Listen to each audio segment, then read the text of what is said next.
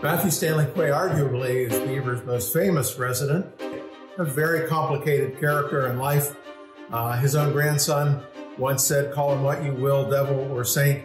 Kind of let that to posterity to decide. And so that's what we've tried to do this year. Quay's name is known, but maybe not his full story.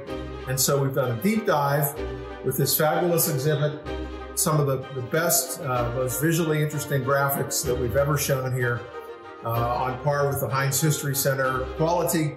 Of course, Mark wanted to focus on Matthew Stanley Quay. He might be our most famous citizen, and he asked me if I would help out with the graphics, and I said I'd be glad to do so.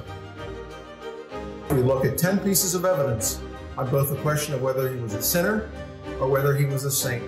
We ask all of our visitors to cast their ballot. We actually have printed ballots with a ballot box. At the end of the year, local certified public accountant is going to tally up the votes.